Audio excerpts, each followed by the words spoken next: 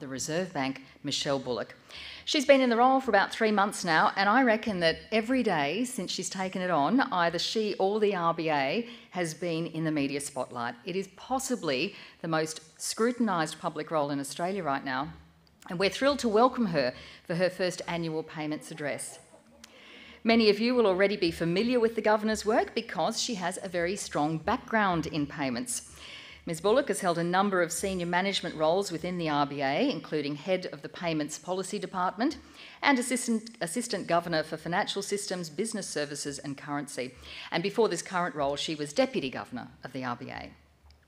Before we welcome Ms Bullock to the stage, just a quick note regarding your questions. The purpose of today's speech is to talk about payments policy, not monetary policy, as much as we would all love to dig around in there, especially our friends from the media. So please submit your questions on payments via the QR code, and we'll get to as many as possible, and payments questions will receive priority. But now, please welcome the Governor of the Reserve Bank of Australia, Ms Michele Bullock.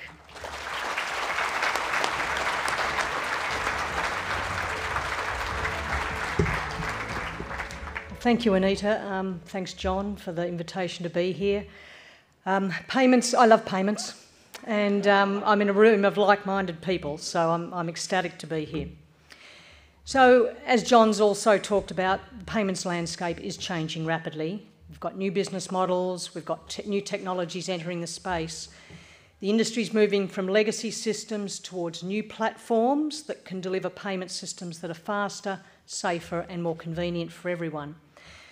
We therefore need to modernise our regulatory architecture and payments infrastructure to support these innovations, and we've been working with the government to update the regulatory framework. This morning I'm going to talk through how the Payment System Board is responding to this changing environment. I've got a slide, yep.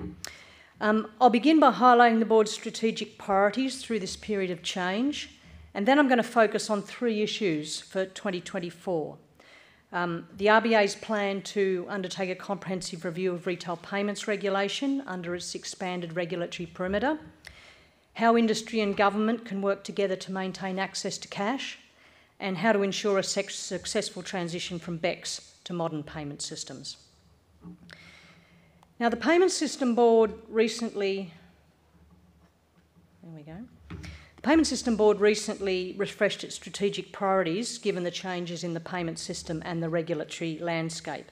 We set them out in the Payment System Board Annual Report for 2023. You can see the priorities here. The first is to strengthen the resilience of Australia's payments and markets infrastructures. Businesses and consumers are more reliant on electronic payment systems than ever before, with outages becoming increasingly disruptive to everyday life. We're therefore going to step up our oversight of these systems, particularly the new payments platform and the card schemes. The second priority is to advance and implement the government's payments reforms. These reforms will modernise the regulatory architecture, and they'll ensure that the RBA can continue to promote a safe, efficient and competitive payment system. The third priority is to promote competitive, cost-effective and accessible electronic payments. Consumers and businesses are benefiting from new payments technologies that are more flexible and easier to use. But greater use of these electronic methods is also adding to payment costs for businesses. We expect payment service providers to help merchants lower their payment costs by implementing least cost routing. We also expect financial institutions to deliver more fast payment capabilities to consumers and businesses through the NPP. In particular, NPP's Pay To service will help to modernise how we make direct debits, giving customers greater visibility and control over these payments. And in fact, when I entered payments in 1998, direct debits and lack of control over them, that was the #1 problem for consumers. And here we are only finally starting to address it. The fourth priority is to enhance cross-border payments. So Australia is working with other G20 countries to make cross-border payments cheaper, faster, more transparent and more accessible. One key initiative here is standardising the messages associated with cross-border payments. So what information is mandatory for such payments, what is optional, and how is it presented in the message. I recently chaired an international working group that developed harmonised messaging standards for cross-border payments, and the aim is to implement these requirements globally by 2027.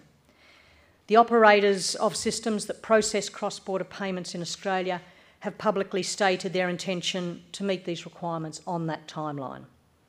We expect financial institutions to also be ready to use the standardised messaging by 2027, so their customers can enjoy more seamless cross-border payments.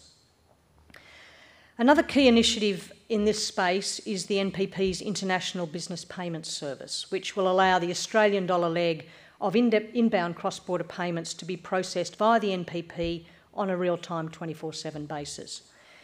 This service was due to be implemented by all NPP participants this month, but some of them are not ready, which is disappointing. We expect the Australian payments industry to deliver on this commitment as soon as possible. Our fifth strategic priority is to shape the future of money in Australia. Now, this year, many of you would know, we completed a research project that explored the potential use cases for a central bank digital currency. Building on this, we're now planning a project that will examine how different forms of digital money and infrastructure could support the development of tokenised asset markets in Australia. And we're looking forward to continuing our engagement with the industry on this work. We're also continuing to work closely with Treasury in exploring the policy case for a central bank digital currency in Australia, and we expect to release a joint paper by mid-24, which will take stock of CBDC analysis in Australia so far and lay out a roadmap for future work. Now, within these strategic priorities, there are three key issues that I highlighted that are going to be particularly important in 2024, and I'm going to talk about those now. One of the key projects under our second strategic priority, that is advance and implement the reforms, is a comprehensive review of our retail payments regulation. The Reserve Bank's regulatory remit will soon be expanded as part of the government's payments reforms, and you'll hear from Nee on some of that later. Specifically, the Payment Systems Regulation Act, which was enacted in 1998, is being amended to ensure that newer players in the payment system, including buy now, pay later providers, payment gateways, payment facilitators, mobile wallet providers, all of these can be regulated by the RBA. We expect these reforms to be in place sometime in 2024, at which point we will launch a holistic review of retail payments regulation. This is going to be an opportunity to consult on current regulation, as well as on areas where regulation might be required in the interests of safety, competition and efficiency. And this will help us to set our regulatory priorities in the expanded regulatory perimeter. The RBA's payments regulation over the past couple of decades has been shaped by some key principles that have helped promote safe, efficient and competitive markets. These include the cost of payment services should be clear for businesses and consumers because transparency helps to promote competition. Businesses should be free to choose which payment methods they accept. And businesses should be able to pass on the cost of the payment methods chosen by end users. Some initial questions for the review are whether these principles are still sufficient and how to apply them to the wider range of payment systems and participants that will fall within the RBA's expanded regulatory perimeter.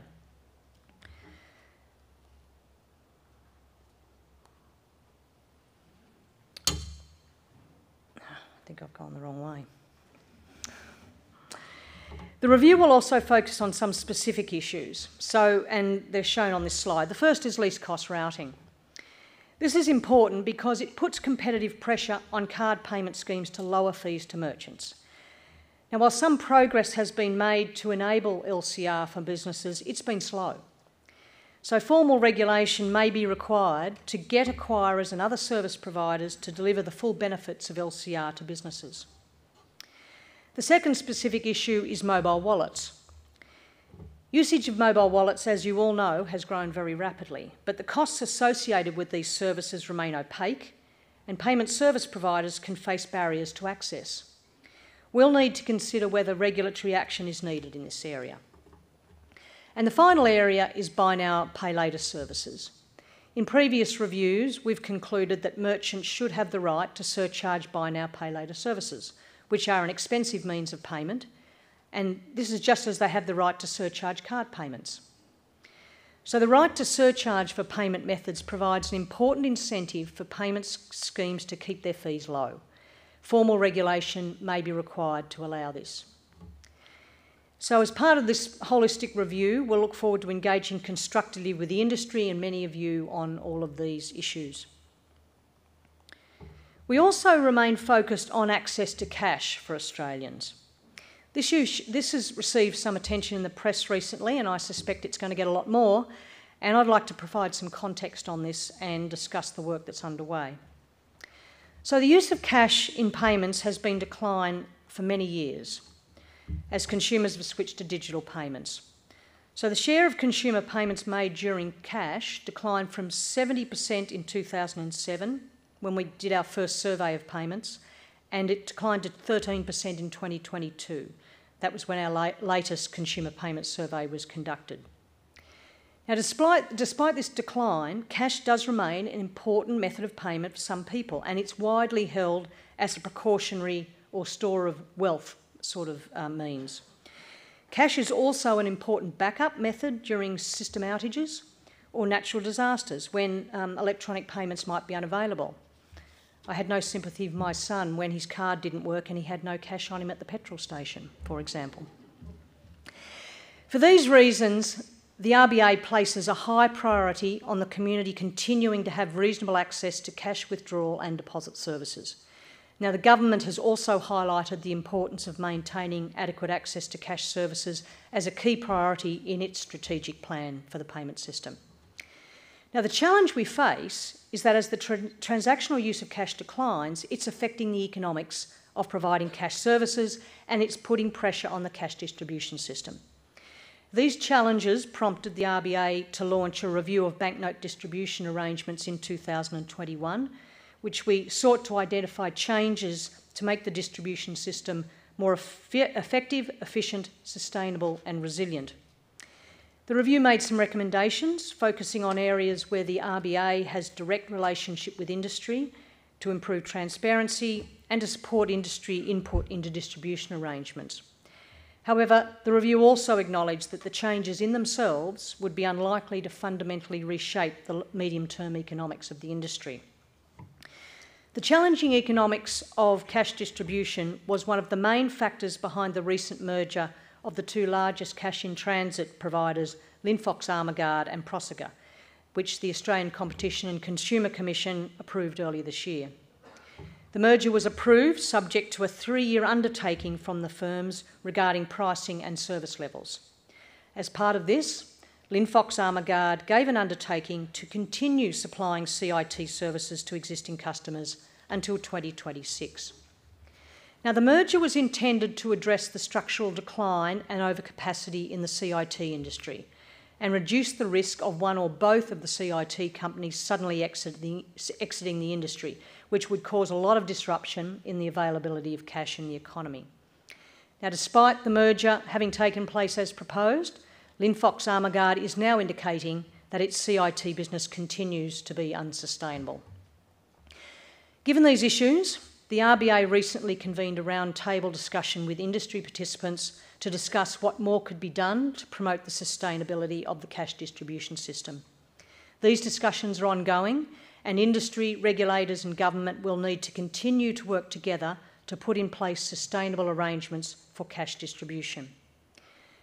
I'd have to say that many other countries are facing similar challenges associated with declining transactional use of cash. There's been a range of policy and even legislative responses contemplated overseas, including measures to maintain cash access and acceptance and to shore up wholesale cash distribution arrangements. We'll continue to monitor closely the developments overseas through the diversity of policy options being considered, suggests that solutions tailored to Australian circumstances are going to be required here.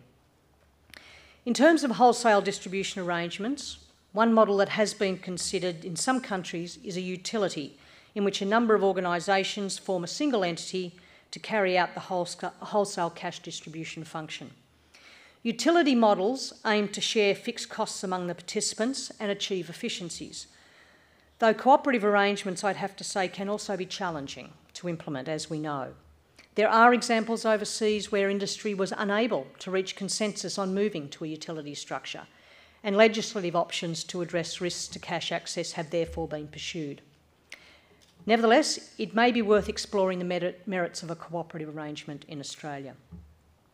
To facilitate the development of options to put the cash distribution system on a more sustainable footing, the Australian Banking Association recently applied to the ACCC for authorisation to develop in-principle solutions to the challenges facing the cash distribution industry.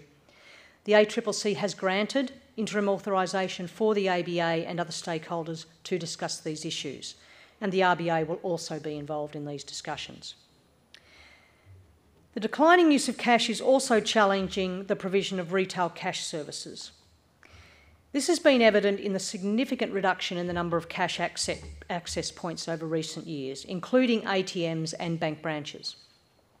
Despite this, the distance people need to travel to access cash services has been little changed in recent years, but this may not be the case in the future if access points continue to decline. ATMs remain the preferred means for accessing cash for most Australians. The RBA regulates pricing aspects of the ATM industry via an access regime.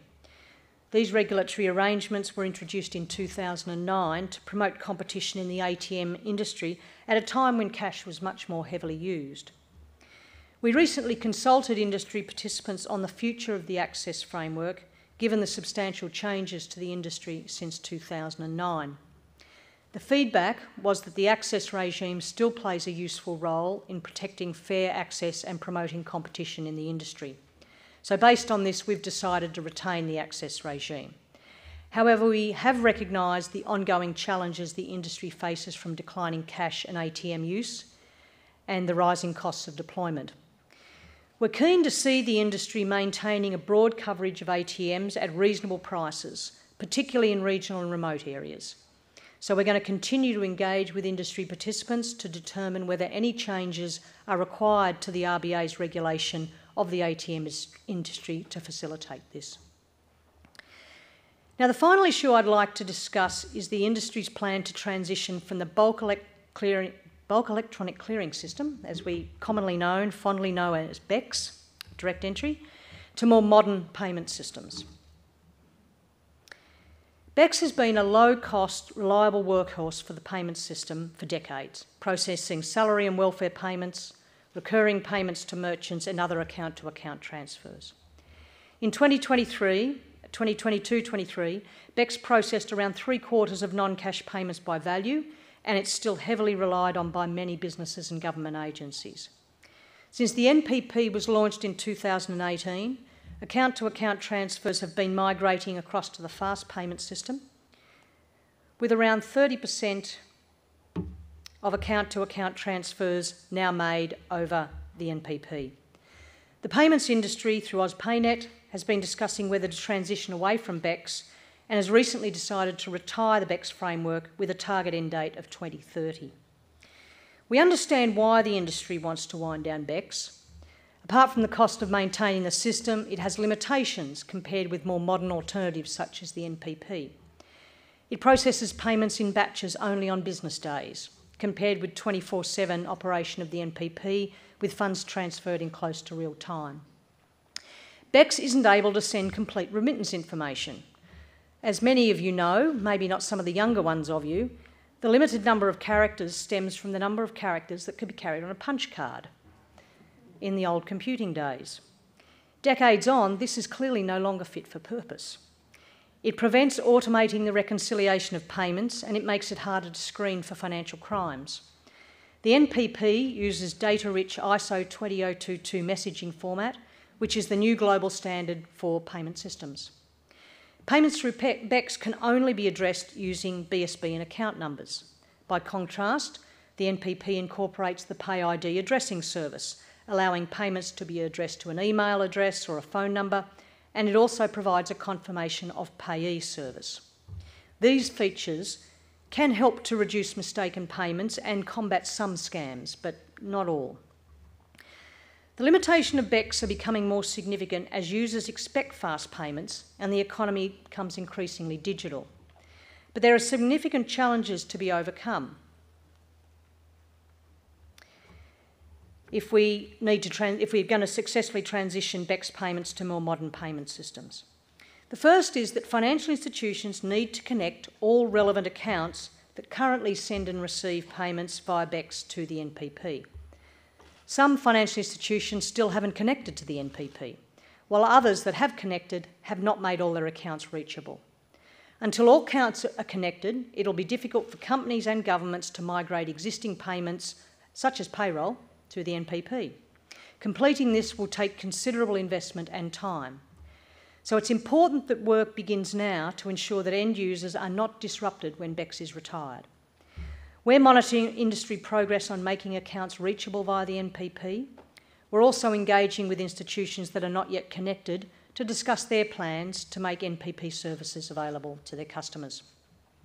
Another key issue is cost.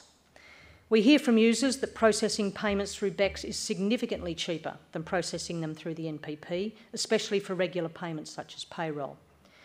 Employers are typically making such payments every couple of weeks, sometimes for thousands of employees, so the cost of every individual transaction can really add up here. We expect that as the volume of payments processed by NPP rises, the per transaction cost will come down. It's also important to recognise that there are some less visible costs associated with BECS payments. That includes manual reconciliation and managing mistaken payments, given BECS's limited messaging and addressing capabilities. Given the mandate of the Payment System Board to promote safety, efficiency and competition in the payment system, we plan to undertake a review of end-user costs of account-to-account payments through BECS and the NPP to provide more transparency. Financial institutions will also need to ensure that their NPP services can be reliably handle the full range of payments that are currently processed by BECS. An important milestone has been the launch of NPP's Pay2 service as a modern alternative to direct debits. Most NPP participants have now enabled Pay2 for retail customers, but there's more work to do to make the service widely available to business payee customers looking to use Pay2 as an alternative to direct debits. Another important BECS use case is bulk payments, such as salaries and welfare payments, which are currently processed as batch files through BECS. The industry is going to need to find a way to efficiently process bulk payments through the NPP, which operates on a line-by-line rather than a batch basis. Many businesses and government agencies have bulk payment capabilities, and it's going to take time and effort for them to enable these payments to be processed by the NPP. Given the common challenge here, there may be value in developing a standardised industry approach to processing bulk payments through the NPP.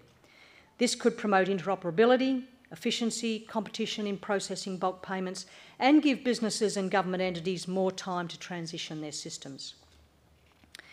Financial institutions will also need to uplift their processing capacity to ensure BECS payment volumes can be reliably processed through NPP. Australian Payments Plus has built a capacity uplift into their roadmap. Further capacity upgrades are likely to be required in coming years. Another challenge is the reliability of NPP services provided by financial institutions. We collect data from financial institutions on the reliability of various retail payment services they provide, and these data show a substantial rise in the number and total duration of operational outages in recent years, with NPP services being the least reliable. As more volume shifts from BECS to NPP, it's important that providers improve the reliability of their NPP services. Decommissioning BECS should reduce the costs and complexity involved in running two of these account-to-account payment systems in parallel, but it also means that BECS isn't available as a backup when NPP services go down. There's going to be even less tolerance from the community for outages in the NPP, when most wages and benefit payments start going through the NPP. Improving the reliability of NPP services across the industry will be a major focus of the RBA over coming years. Now, notwithstanding these various challenges, it is appropriate that the industry has set a target end date for the BECS framework, and this will focus industry attention and effort on the migration process. given the significant opportunities and challenges associated with the BECS migration, we'll be closely monitoring industry efforts in this area. So in conclusion, the payments landscape is changing rapidly. We've got a lot of work to do to continue modernising the payment system. The government's reforms will enable us to promote safety, efficiency and competitiveness across the payments ecosystem. At the same time, industry, government and the RBA will need to work together on maintaining access to cash and transitioning from BECS to more modern payment systems. I personally look forward to continuing the cooperation between AusPayNet and the RBA as we navigate these challenges in the interests of the Australian public. So thank you for listening, and I'm happy to answer some questions. Thank you.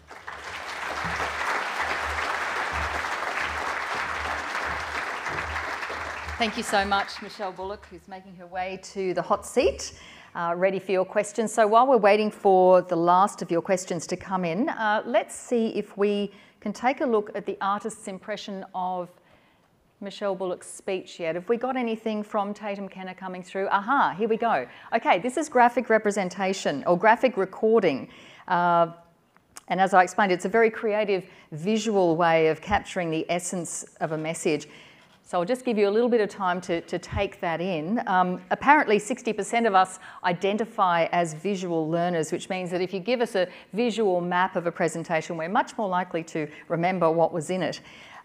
So here's what Tatum has come up with. Michele Bullock, what do you make of that? Do you reckon she's captured the essence? I can't actually see it. It's quite complex. It is quite complex. Have you ever had a speech of yours kind of recorded in that way before? Not quite in that way, I have to say, but there's computers I see, and there's a picture of me, yeah. All right, well, we've got plenty of questions coming in from our audience, but I've got one that I want to get in quickly first, and that is, how are you finding the job after 2.5 months, especially the level of scrutiny? The level of scrutiny is, yes, challenging, I have to say. The other thing is I've been doing 2 jobs. I've been doing Deputy Governor and Governor, so that's been particularly challenging. But I have to say I work with a great bunch of people. They are so supportive. The boards have been really, really supportive, the Reserve Bank Board, the Payment System Board. So I've had so much help, assistance, support. And the scrutiny, I just sort of having to learn to live with. You would know all about it. That's right, no. All right, well, let's get on to questions from the payments people here. That's why they're here. First one, in the context of financial inclusion, what initiatives are being discussed to ensure broader access to payment services for all segments of the population? So financial inclusion isn't sort of one of our key mandates. We don't have a mandate for that. Having said that, in a lot of the work we're doing here in terms of migrating from legacy payment systems to digital payment systems, we do have in our minds inclusion. Because, and this goes to the heart of the cash issue, and it also goes to the heart of the cheques issue. I suspect very few people in this room use a cheque. And I presented a cheque to my daughter got a cheque for work the other day and she didn't know what to do with it. But there are people who do rely on it. And so I think while we are transitioning away from legacy systems, I think it's really important that we keep in mind that we've got to bring people with us on and for purposes of financial inclusion. So it's not a direct mandate, but I think it's got a very important overlay onto the work we're doing in the transition. That sort of ties in with the next question. With the push to replace BECS, will the Reserve Bank move to mandate NPP capability on all bank accounts? Well, mandate's a big word. We don't do a lot of mandating and we try not to do a lot of regulating. It really is a last resort for us. We are encouraging the industry. I know you've got a lot on. We've got a lot on too. But to the point about moving from BECS, there is going to have to be capabilities which currently aren't there in the NPP as we retire BECS. So I'd like to think we won't have to mandate, but what we will be doing is publishing, talking about when we're not happy with progress in the industry. We'll be talking to your executives, we'll be talking to the ABA, we'll be talking to people and pushing very hard. In the end, if it requires a mandate, legislation, then we'll do it, or not legislation so much as regulation, but we'd prefer really just to work with the industry to get it done. Okay. Can you discuss the recent CBDC case study in terms improving the efficiency and user experience of the payments sector? So the recent project had a number of a variety of use cases. One of my favourites actually was using CBDC to settle cattle auctions, which from my rural upbringing I found quite intriguing. But I think what came out of that for us was that we are still not convinced on the retail CBDC side. A lot of the very useful things that came out of the CBDC trial that we did, and it was quite unusual. It was a pilot, it was a real claim on the Reserve Bank. It wasn't just play money.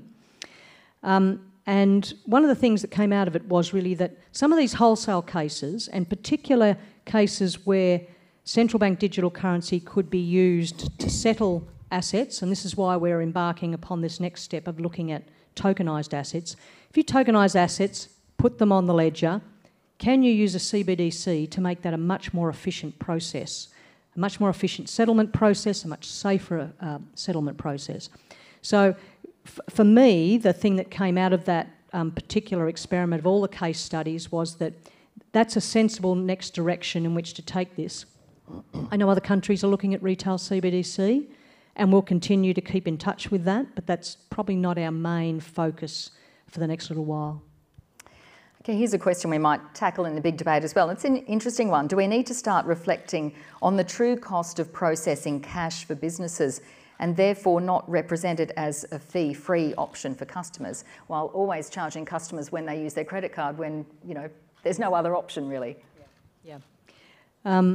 So look, it is a good question, and the issue with cash has always been that businesses don't really understand, I think, the costs of cash in their business. They are at the moment, I think understanding it a bit more, but in the past they haven't really. They've called shrinkage as their main cost, which basically means theft. But really they haven't really internalised, if you like, the costs of processing. I think the challenge with cash is that it really does have a big community, public service sort of aura attached to it. If you try to charge people to use cash, they're prepared to pay to get it out of an ATM, but if businesses started charging people to use cash, I suspect there would be a very big backlash.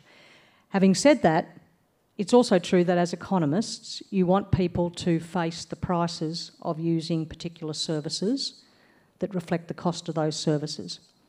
So at the moment, I think we're probably in a position where it's very difficult to actually enforce payment for cash, but it's going to end up, what's going to happen, and what does happen at the moment, is that the costs end up embedded in the costs of the financial institutions that are providing the services, and people don't face them. I think it'd be a very big challenge, though, to get people to face the costs of cash. Does the Reserve Bank have any plans for a technical sandbox for fintechs and banks? This is a very topical question. We don't have a specific plan, but one of the lessons that came out of the CBDC project that we did was that the regulatory issues were quite difficult. That's the fault of no regulators, it's just the way the legislation is set up. Now, what we've been observing overseas is that some countries have been putting in place sandboxes which allow much freer innovation to happen without running into regulatory issues. So this issue also popped out for us after our CBDC trial. we've been talking about this among the agencies. I'm chair of the Council of Financial Regulators now as well, and this is an issue that it's only just on our radar. Nothing's going to happen tomorrow, but I think it is a very valid question, and it's something that we will be talking to the government about, talking to Treasury about, and we'll be watching what others are doing overseas in terms of their sandboxes. On LCR, what would constitute success for the RBA? And if the goal is not achieved, could you provide details as to the regulations the RBA may put in place? So at the moment, we've got about 54%, I think, is enabled and actually active in LCR. I don't think we can expect 100%, but somewhere in the 80s might be nice, really. So what are the regulations we might put in place? I don't know what they might look like. I don't know what a standard might look like in that case, but it would involve some sort of requirement on acquirers to actually offer LCR in some form. So I don't know what the specifics would be, but I think the industry, I think you can all do a lot better. You don't need us to regulate you. You can do a lot better here. Which leads us to this question: how will the RBA balance its regulatory role while promoting innovation? What steps will it take to back new payment technologies like CBDCs and open banking? I guess what we want to do, and this is why we don't like to regulate if we can avoid it, is we'd rather stand out and let the industry do it itself. And I think actually the NPP was a good example of this. We said we were prepared to go in and do something about this if the industry couldn't actually do anything itself. But the industry did. The industry ended up getting together and cooperating to create the NPP. And I think that was a really good example of where innovation was encouraged by us, but we didn't regulate and we didn't get in the way.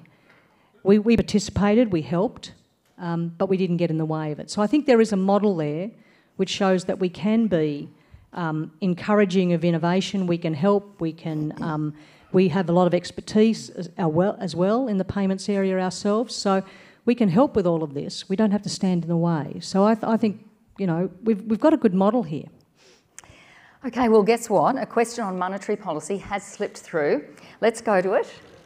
US CPI is tipped to be 3% tonight, keeping US rates on hold at 5.5%. How far behind the rest of the world is Australia falling in its fight against inflation? I don't think we're falling behind at all. I think we are trying to make sure that we slow the economy enough to bring inflation down to our target band, provided inflation expectations don't get out of control, and they're not at the moment. We think we can do that in the next couple of years, and we can do that while preserving the employment gains that we've won through the pandemic and coming out of the pandemic. So I don't think we're behind at all. I think we've taken a cautious approach and we'll continue to watch the data. Okay, well, thank you. And thank you everyone who sent in questions. We're almost at the end of our Q&A session. So I just wanted to ask you, as the nation's chief economist, we're coming up to Christmas, any Christmas message you'd like to give us and what we can look forward to in the economy next year? Now that's a nasty question, Juanita. My only message to people is that, look, I know everyone's worked really hard this year. I know certainly in this room I can speak for all of my teams, and I'm quite sure for all of the other teams here. It's been a hard year. It's been a hard year for people at work. It's been a hard year for people who are dealing with rising interest rates and rising inflation. I'd like to think that we can all take some time to be with our families and hopefully things are going to get better next year. Thank you very much, Michele Bullock. Please show your appreciation of the Reserve Bank Governor, Michele Bullock. Thank you so much. If you'd like to go, that's the way.